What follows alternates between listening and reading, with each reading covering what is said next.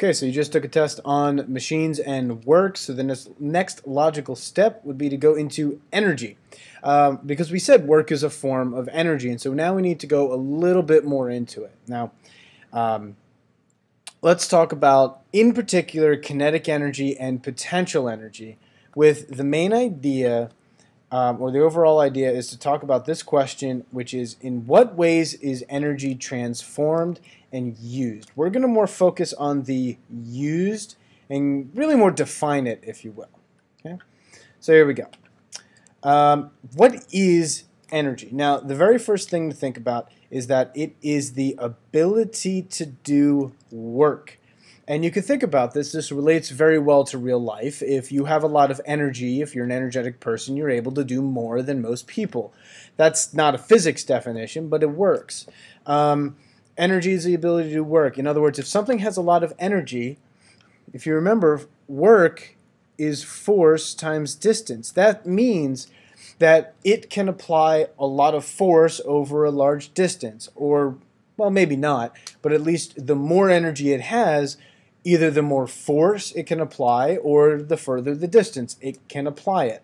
Okay, a bowling ball dropping on the ground from this height, okay, will be able to do work on the ground. It might break the ground, but then again, it has more energy if it's held up higher. Okay, so it can do more work on the ground down here. That's just one way of looking at it. Okay, now there are many forms of energy. Okay, first of all, or actually not first of all, but one source is solar energy. Energy comes from the sun. Sunlight can do work. In fact, it does it all the time in plants. The sunlight does work by taking, if I can remember this correctly, it takes water and carbon dioxide, and it uses the energy to combine them into a sugar. That's doing work. It's rearranging the molecule so it becomes sugar or other things, and you have plants growing. Also, it can do work for solar panels as well, and it turns into electricity. You could get energy from a nucleus, nuclear decay, or a nuclear reactor. What it does is it produces, an atom splits, and it emits some energy, and that energy turns into heat in some water, and the water heats up, it spins a turbine, and it turns into electricity. Or you could just drop a big bomb on a city and spread energy that way. There's also thermal energy, heat, okay? The heat that your body produces, etc., etc. That's thermal energy. There's chemical energy, too. Whenever you see a chemical reaction, there's some work going on. Whenever you eat food and you break down the chemicals and you turn that into energy that you use for heat or for doing things, that's chemical energy. There's also mechanical energy, and that's really what we're going to focus on, okay, is mechanical energy, okay? And, but that could be like, let's say, wind. Wind is moving air. It's moving air, which then moves a turbine, which then creates electricity. Or water is mechanical movement. It's a physical movement of the water that was once up high, now it's coming down, and it's moving some turbines of some sort. Or you could have electrical energy, which I think you guys all know because you're using it right now to view this Vodcast. So those are all types of energies. I don't even know if I got them all, but that's a lot of them.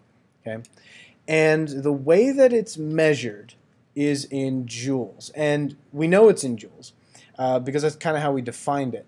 It's just like work. Remember, work was measured in joules? Well, that's because work is a form of energy. So you can actually calculate all of these in terms of joules. Okay? All right. Now, what we're going to start focusing on, though, is this mechanical part, which breaks into two categories. You have what's called kinetic energy, or Ke, and you have potential energy, in particular, gravitational. Okay? We're going to focus on that in physics class, although you can talk about solar, all these other energies in physics class, but for right now, we're going to focus on the mechanical part. All right, so let's start with the first one, which is kinetic energy. All right. What is it? How do we define it? Well, since it's energy, it's the ability to do work. Okay? But the kinetic part comes from mechanical motion. Kinetic means mechanical motion. It's something that's moving. That's why over here you see that we called it the energy of motion. Some people might call it moving energy.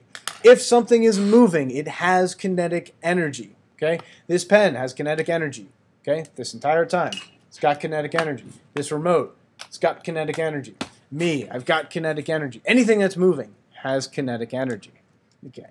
Now, what about the amount? If we assign a number to it, what does that number depend on? Well, the number depends on the mass and the velocity. Okay? In other words, the more massive something is, the more energy it has. Okay?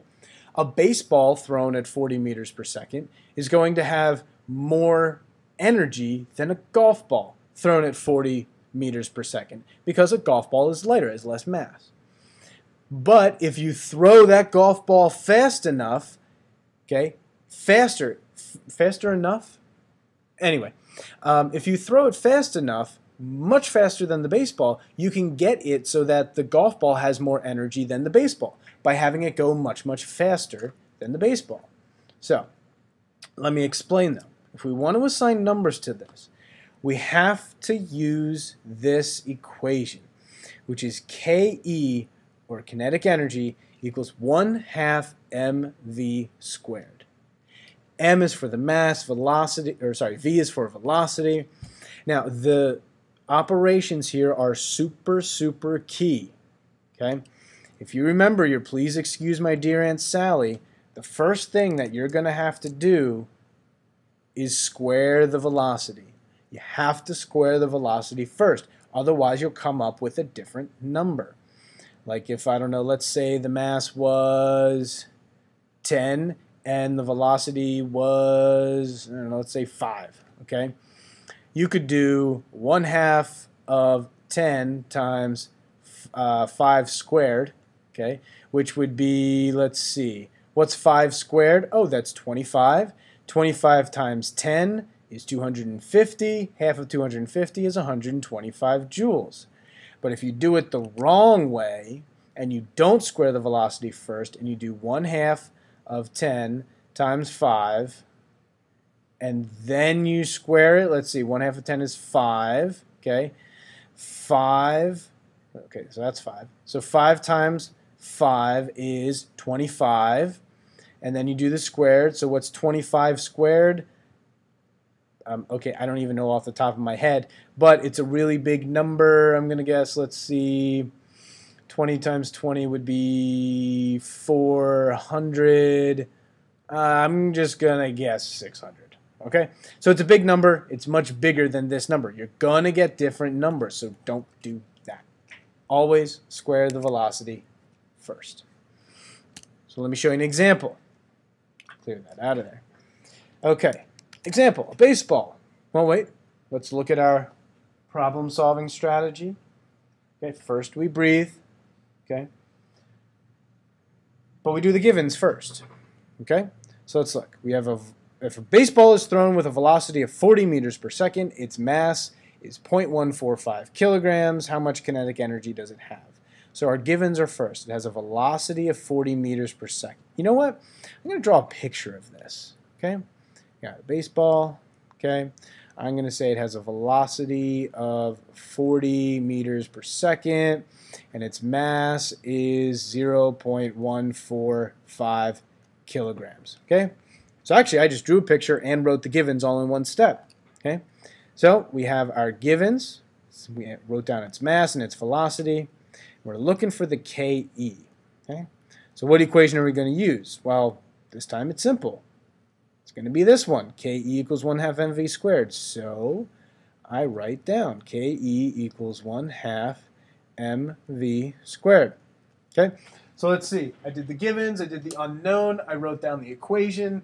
Now I got to substitute. Let's substitute. Okay, 1/2.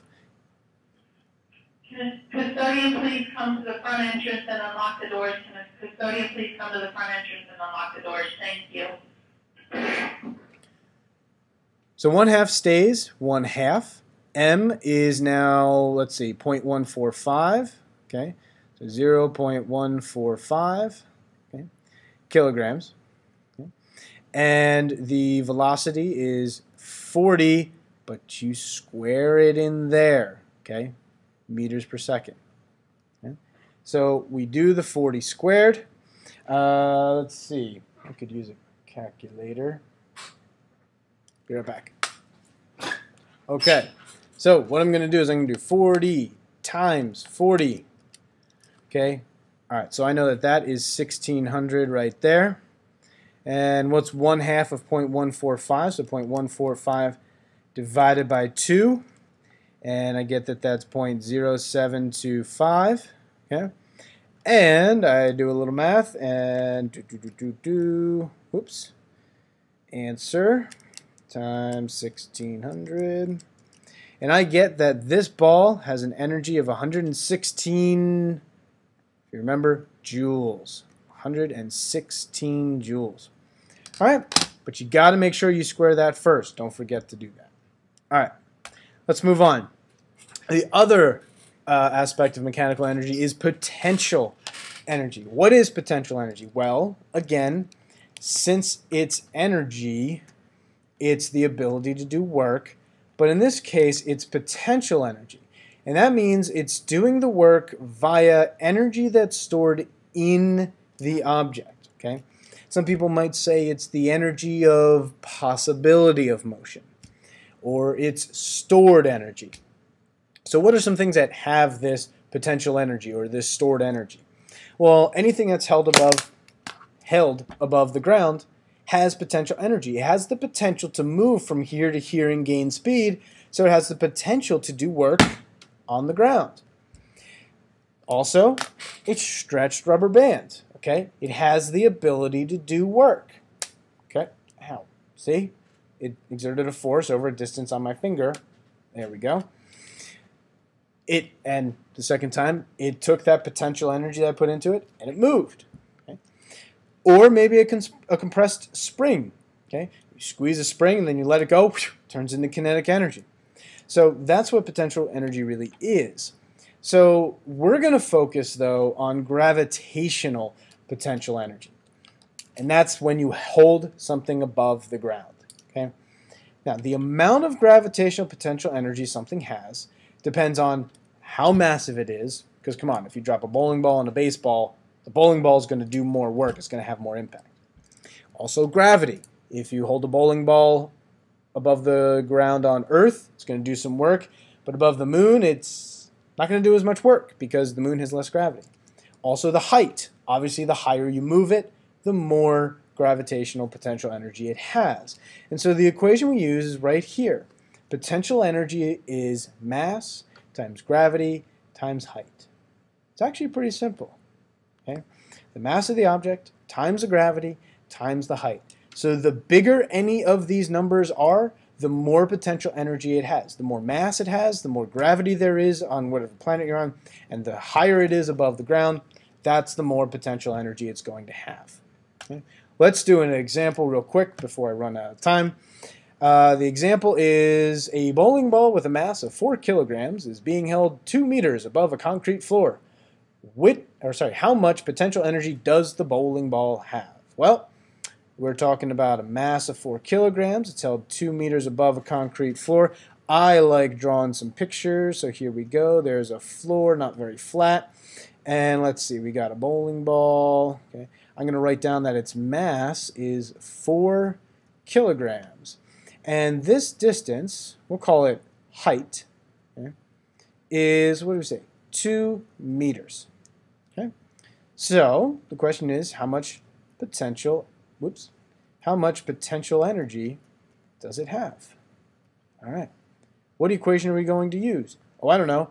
How about PE equals mgh? Okay. So let's substitute. M we know is 4 kilograms. G, we already know this one. It's negative 9.8, or I'm going to round it for this one, negative 10 meters per second squared. What's H? That's 2 meters. Okay. So multiply those three together.